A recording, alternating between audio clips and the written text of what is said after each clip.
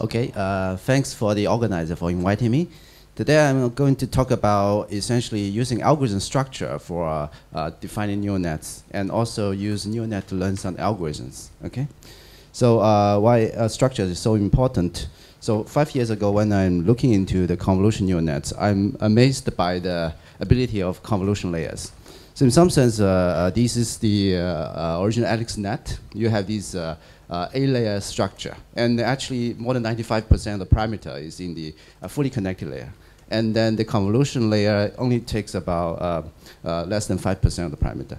But this is actually, the convolution layer is essential of the entire network to achieve that kind of human level kind of classification accuracy.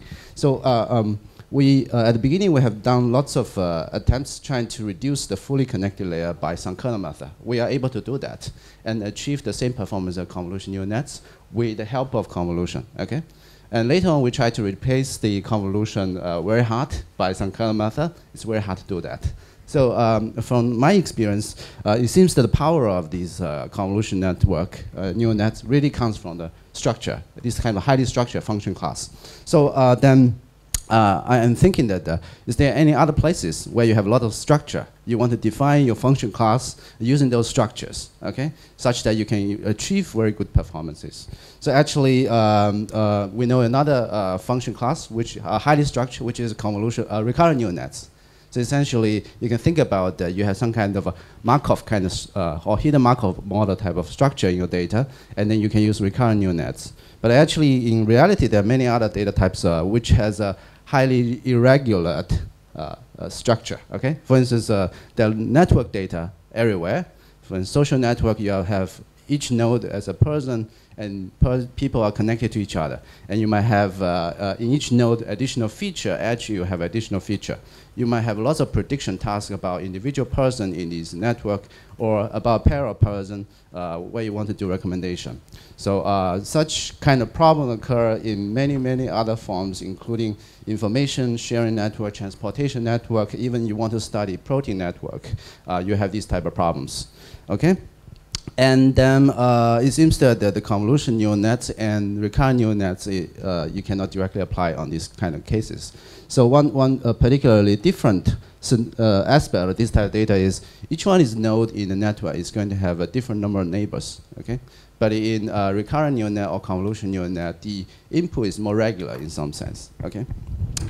So let me give you actually a few examples, three set of examples, more concrete examples, and see how typical algorithms designed for this type of problems when we try to perform some kind of learning. So the first set of problem is related to prediction for structured data. For instance, one kind of task may be you have some kind of information, a piece of news spreading in social network.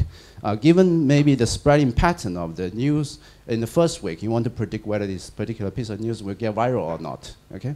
So in some sense, the inputs of each piece of input data point is going to be a structure like this, a graph like this. So what you want to predict is the popularity of these particular posts after maybe one month. Okay? So you might also have some material science problems where the input is going to be some molecule, and then each one is node is going to be some actin.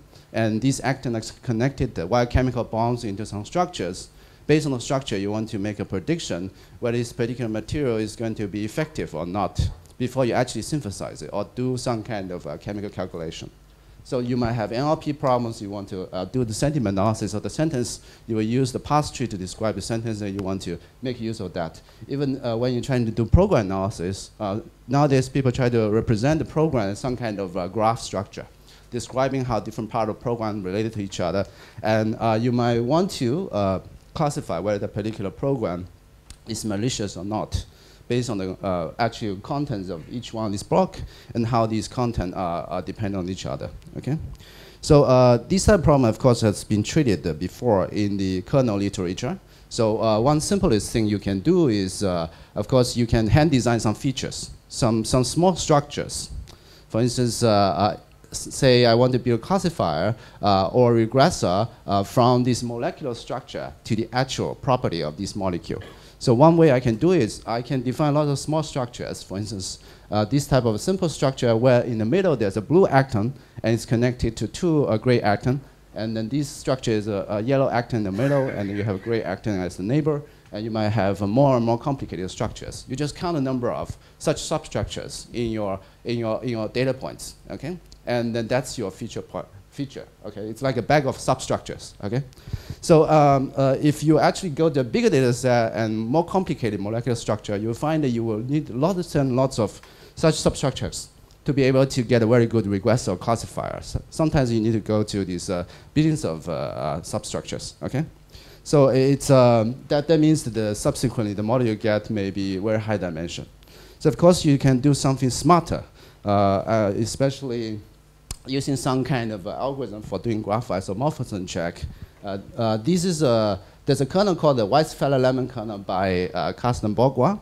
And essentially what you do is you will actually, while you're enumerating these substructures, you will compress it as you go, okay?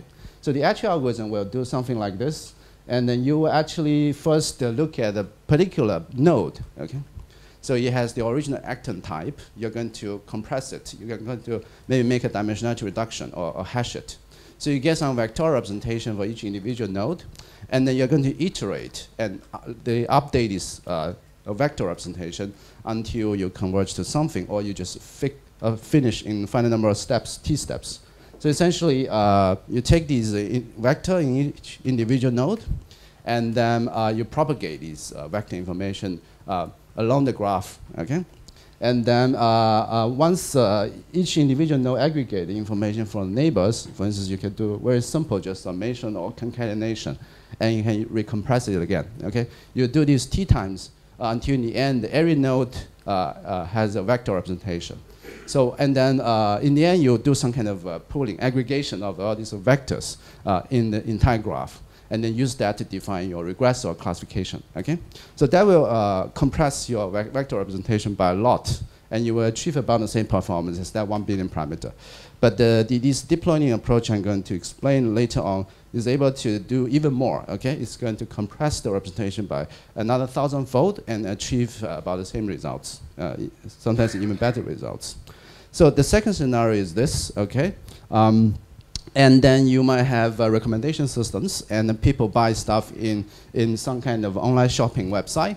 And then actually the data is not static. It's more dynamic in some sense. So, so one person might purchase shoes at some particular point in time. Later on, someone purchased something else. He himself might purchase the same stuff again. So the actual kind of data is recorded in the system in such a dynamic event fashion, okay? So of course, previous when we were trying to handle this type of problem, one very commonly used approach is going to be matrix factorization. You look at this interaction network and treat it as some kind of matrix, sparse adjacency matrix. And you try to approximate this sparse adjacency matrix. So maybe these numbers here is if this particular person in each row by particular kind of product, you have 1, otherwise 0. So you try to approximate that sparse rating matrix by the product of two low-rank matrices, U and V. And then once you have this particular U and V matrix, then you can make a prediction about those blank entries, okay, and make recommendation accordingly.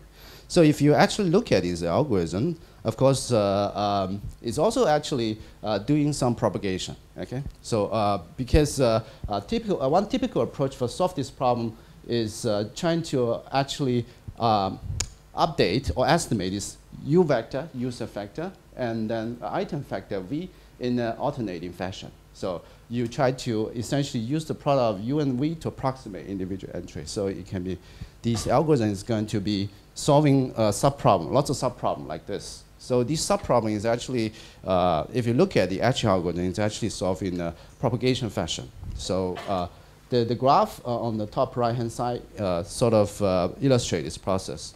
So again, I try to learn some kind of vector for each one is node, U and the user node and vector and product node. And when I'm trying to update this user node, so I will actually take those products that this user has ever interacted with and then do some particular operation. In this case, actually, it's a linear operation if you solve this square problem. And then when I try to update these item feature, so I'm going to take those users who has ever bought that particular item and do some kind of update, okay? So of course, it's a simple algorithm, and it doesn't take into account maybe the temporal sequential information. It doesn't take into account maybe additional feature in the user, additional feature in the item. Okay, so in some sense, it's quite restricted, but they capture the essence of the sort of the one popular way of dealing with this type of data. So later on, I'm going to explain this again. These neural network structures defined according to this interaction graph, and it's able to improve the recommendation by a lot. Okay. So there's a third case is closer to the computer science kind of setting. You try to solve a lot of a combinatorial optimization problem over a graph. So you might be an advertiser, want to pick some particular users in the social network to advertise about something, but you want to pick this user smartly, such that hopefully this kind of advertisement can spread to many other peoples. Okay, so this simplest version of the simplest version of this problem can be sort of framed into a very clean and simple minimum methods cover. So essentially, this problem you try to do is you try to pick as small number of nodes as possible in this network, such that each edge in this network, at least one end, is being selected. Okay. Hopefully, if you like that particular advertisement, your friend is going to see it. Okay. And then, as long as every edge has a node which likes that particular advertisement, the entire network can see it. So all of these problems are very simple, but they are NP hard. Okay. And then people usually design some approximation algorithm or heuristic to solve this type of problem. A very simple heuristic algorithm is actually going to be also, in some sense, propagating things along this network. Okay, so this is actually a two approximation algorithm for minimum methods cover. So what you do is you actually score each individual edge. Okay. So you're going to look at this edge which has not been covered. Cover means that at least one end is being selected.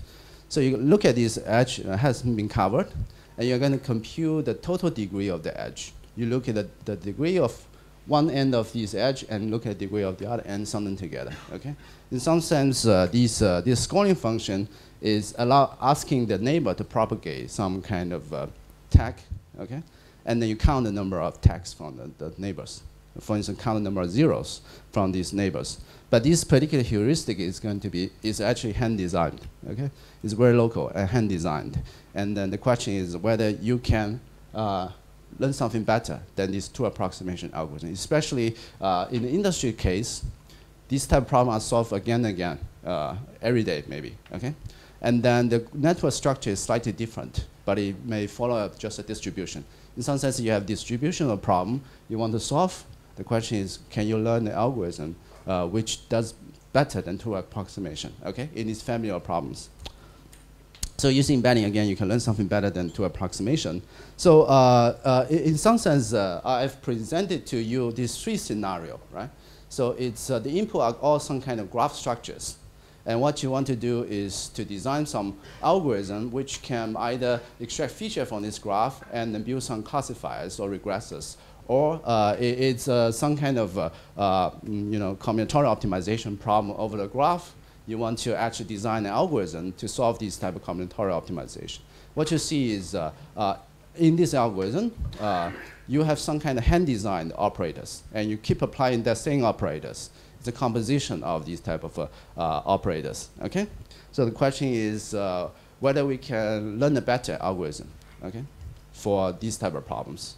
And then can we use this type of iterative algorithm structure to define some structure for the deep learning models, such that the deep learning model can perform better. Okay.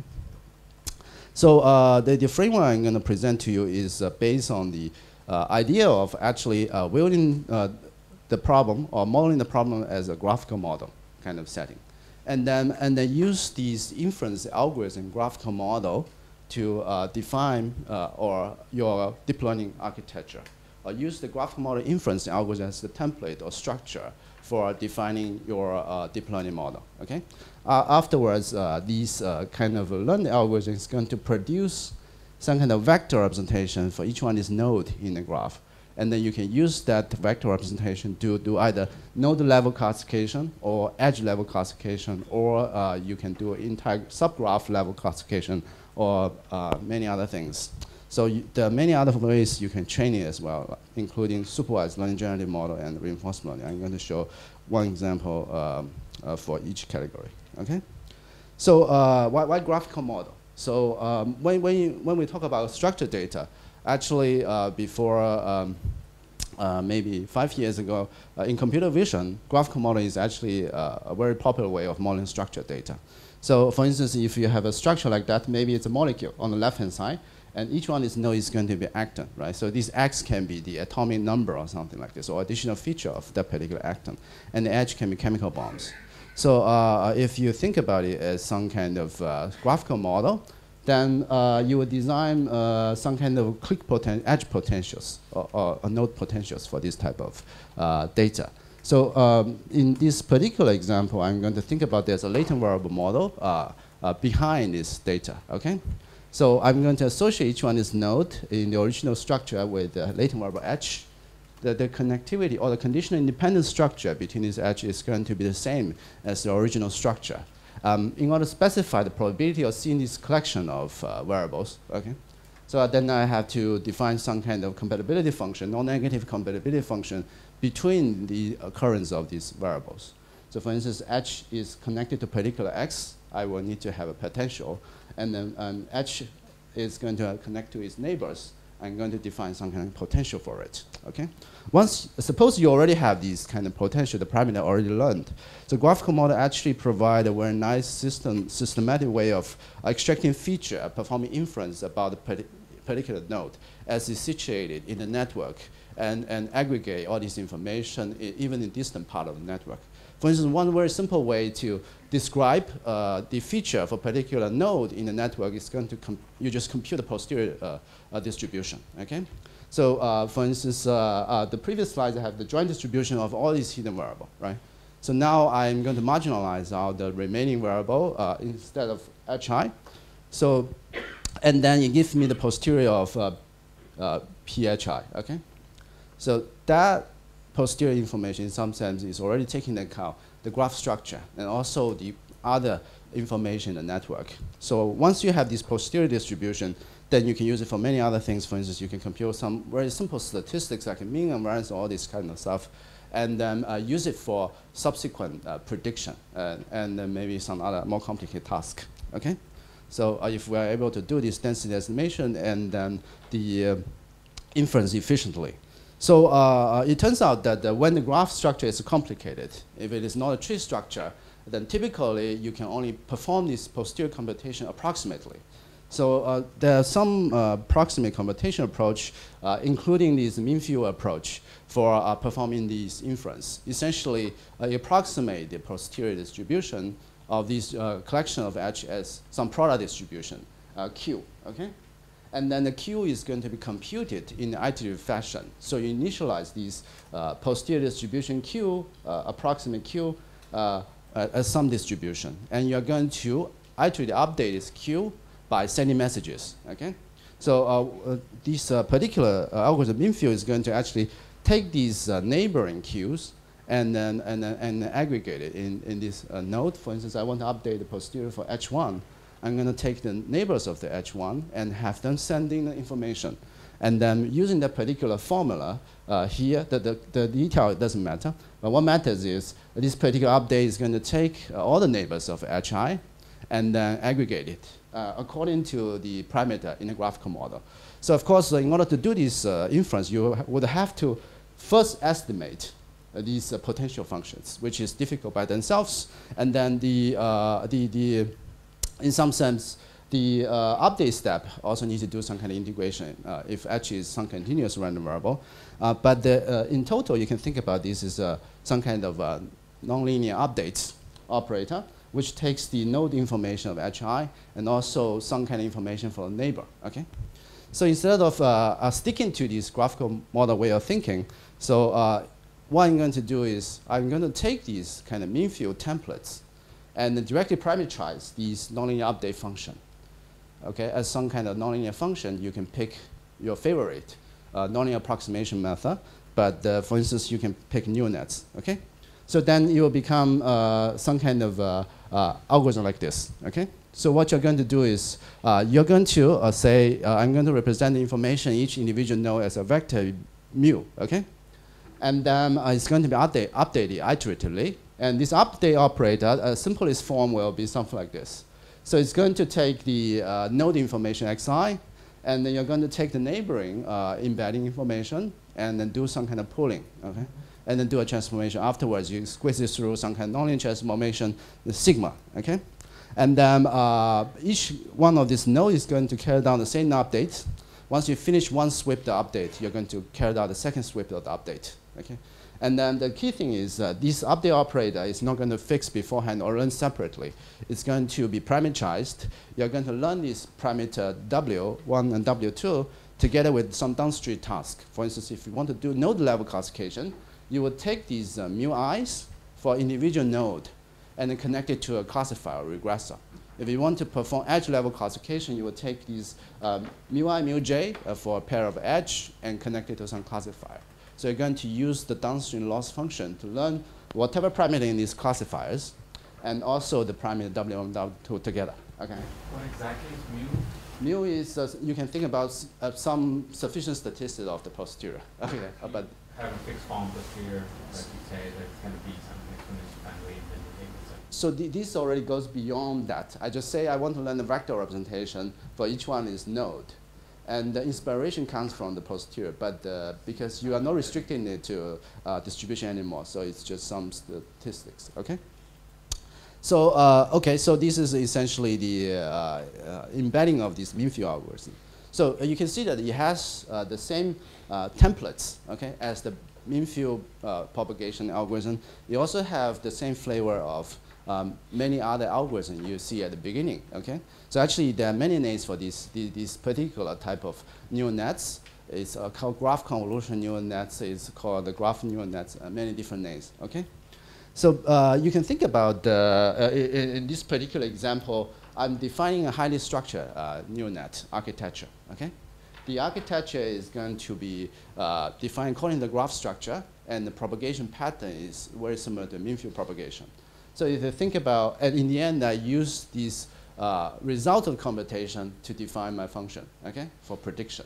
So a graphical model in some sense is restricted to the actual graphical model parameterization and that particular update, okay, based on the inference. But this embedded algorithm is a little bit more flexible than that because you are not imposing, for instance, distribution constraints or these non-negativity constraints on your update, okay?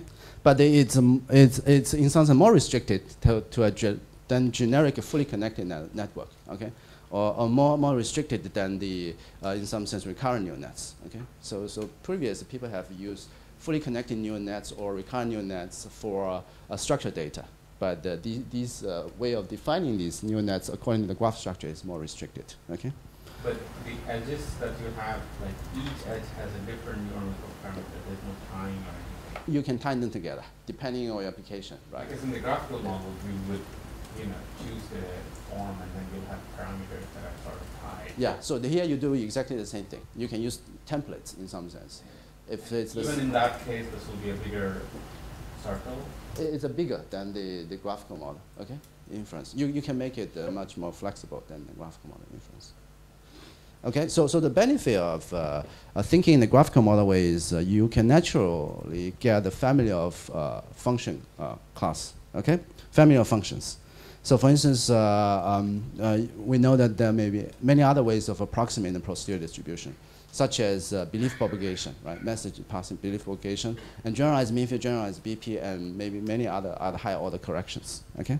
So you can essentially take all these graphical model approximate inference algorithm as your template and then neuralize it, okay? So you keep the update in some sense template, okay? For instance, in this case, if you try to use belief propagation, then you will actually approximate each one is posterior as a bunch of messages along the edges, okay? You will actually have a neural nets which mimic that kind of operation, but the update is not in the density space, but in the vector space instead. In some sense, you keep the flavor of the update, but you parameterize it as some kind of nonlinear function and learn the parameter in this nonlinear function end-to-end with later on task. Okay.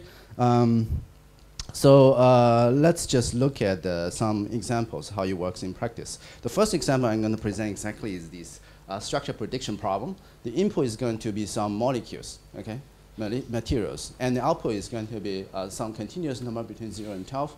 Is the solar panel power conversion efficiency. So in this case, what you want to do is you take the entire graph and you produce a single number. It's not predicting for an individual node. So we will use exactly these embedded algorithm, either mean field wash template or belief propagation template, and compute these embedding for individual node, and then you do pooling, and then in the end you have a regression function with addition parameter mu. But you learn this propagation operator and the regression function together. So what you will get is some feature, very small. And then in some sense, earlier I mentioned that if you use this bag of feature, you will need to have 1 billion dimensional feature space. So you can compress it using hashing, and this iterative update of hashing. As you compress these method using the earlier algorithm, you will get essentially smaller model, but your accuracy, mean absolute error, is going to be getting worse and worse. But with this kind of embedded operator and learn the parameter of this embedded operator, you were able to get a very small feature dimension, but get much better result. And the mean field version comparing to the BP version, the BP version is slightly better. It seems to be consistent with the graphical model inference that BP is a better way of looking at long-range information. Okay. So this is the sort of the gain you will get when you have this structured data set. So let's just quickly look at the second one. And you will see that you actually need this kind of belief propagation kind of template to do it. So in this particular case, the network is going to be dynamic, right? So what we want to learn is some kind of feature for individual user and individual items such that we can make a prediction whether in future this particular user is going to buy the particular product. And maybe you want to also ask approximately when he is going to need it, okay? So one way you can actually apply this kind of algorithm template from graphical model to define neural net is first perform the transformation of this network. I call it unrolling. Unroll this time varying network or temporal or dynamic network. So here is a very simple example. You have 2 user and 1 item. So suppose, and then the axis is time. So maybe in the first time the user buy the particular item. So I'm going to actually copy the particular user node and item node. And then I'm going to build some kind of cross connection between the user and item just to indicate that user may affect the item, item may affect the user. And also these vertical kind of connections to indicate that the user's interest may have evolved based on his past interests and item's sort of property. You know better. Item's property sort of also evolved from the previous item property. So, and then the next time maybe there's another interaction between the user and item, then you add another pair of nodes and also have these cross and vertical connections. So then next time maybe the same user, David, come back to buy the same item. You can also buy this. So you can see that this network structure has a little bit of flavor of these recurrent neural nets, but it also has lots of cross connections between the user and item. Essentially, you can think about the graphical model associated is going to be something like this. And then what you want to do is you want to do filtering. Okay, you also always want to condition on the past, predicting the posterior of some current or future variables. Okay, so then you can use this embedding to do it, and you're not taking information from all the neighbors in this graphical model. You're only taking information from the historical past neighbors and propagate to the future. Okay.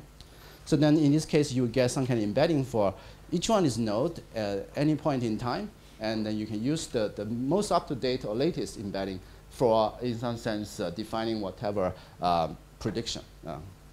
Okay, I will quickly just go through the final examples, show you this combinatorial optimization problem. So in some sense, you have already seen 2 examples, how you take in structure and define neural nets on top of these structures, and then learn some vector representation for the node, and use this vector representation to define prediction kind of models. So when it comes to solving combinatorial optimization problems, as you also have these structures as input, And then previously, when you actually try to execute this approximation algorithm, people hand designed, is execute according to a fixed function. So now you can actually represent that function, right? And as some kind of policy, okay? So for instance, this function previously to approximation algorithm, this function is hand designed.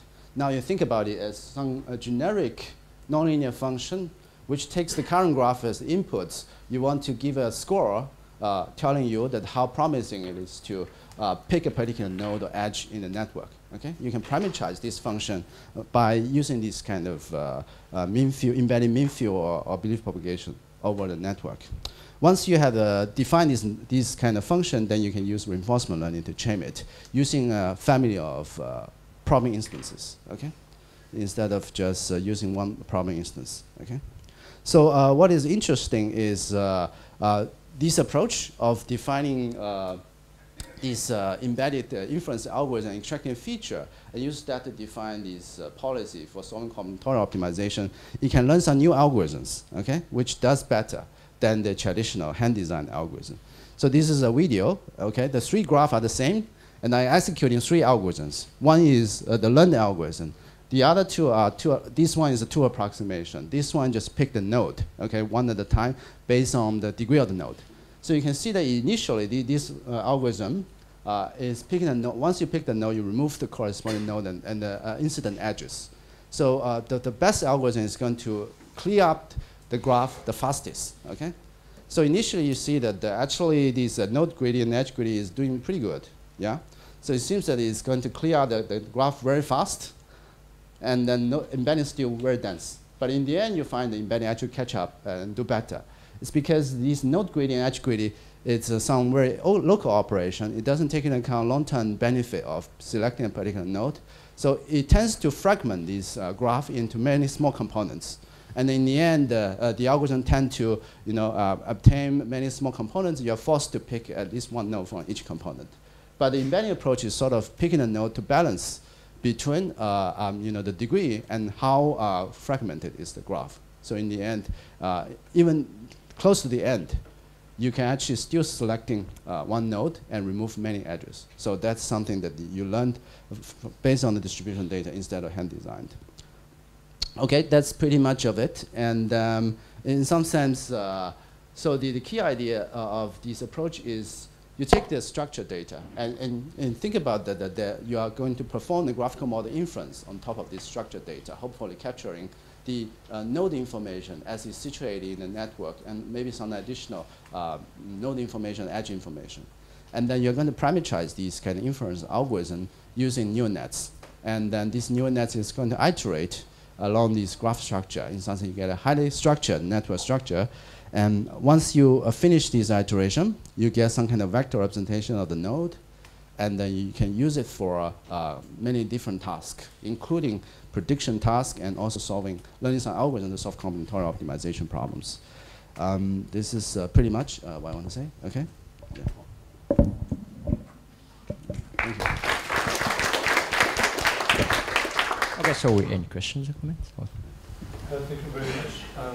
You mentioned graph functional networks, and usually they take an initial representation of each node and they refine it at each layer using the adjacency matrix.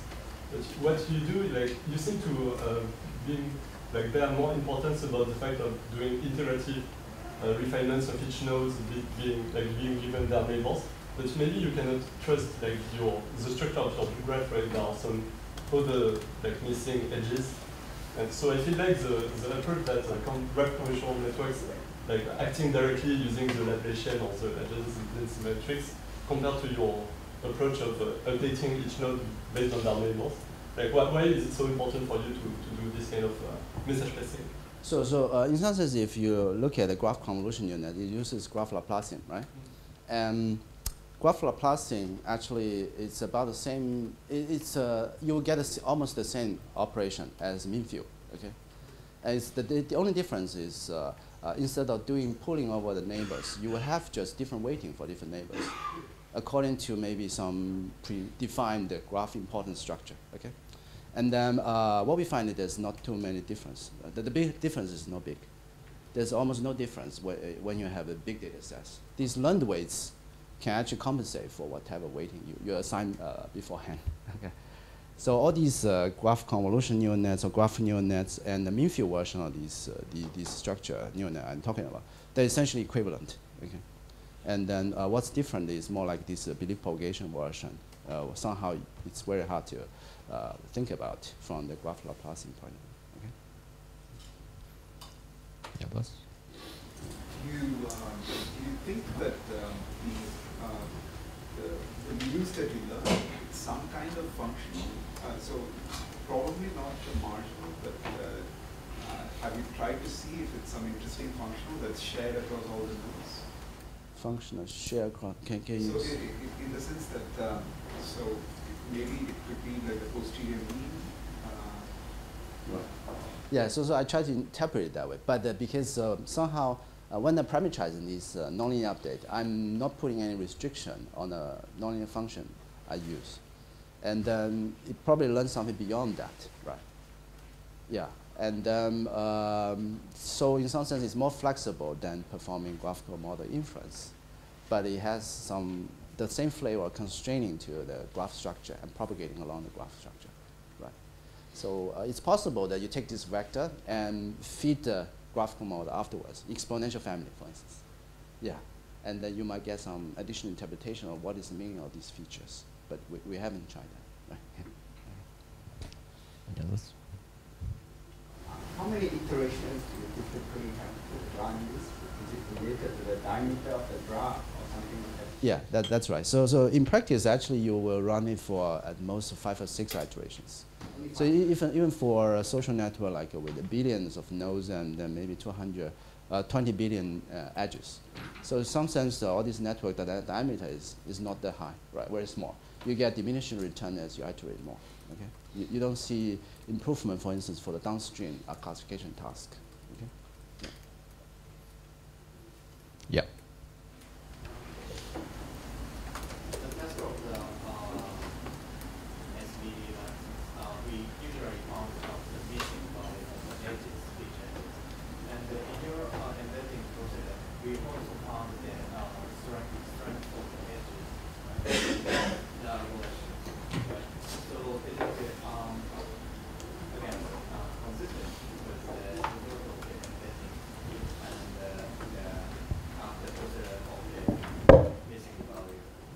Yeah, so in most of the example, I didn't consider the missing value problem. I assumed that the graph is okay, right? So maybe the learning process is also going to compensate a bit of the missing edges. But exactly how much effect? So I did a recent piece of work more on the direction of the serial attack to this kind of graph neural nets. Okay, essentially, suppose you already learned a graph neural net. It's able to classify a particular node being a bad node or good node, right? So then I can take this neural net, try to attack it, right? I try to add an edge or remove some edge and see whether you are able to misclassify it. Actually, you can do it to some extent, right? In a naive consideration, in the embedded process, you prohibit we do not allow that missing value edges. I mean, we ignore. Yeah, at the moment I ignore. Right. No edges. So now it's more like a hard constraint, right? Okay. So yeah. So but you can take into account maybe edge weights. You can code that into your update functions. Maybe you have some kind of probability over the presence of the edges. That can be one term in your nonlinear update function. So in some sense, that's quite flexible, right? Yeah. Okay, so time to close this session. Let's thank all the speakers again.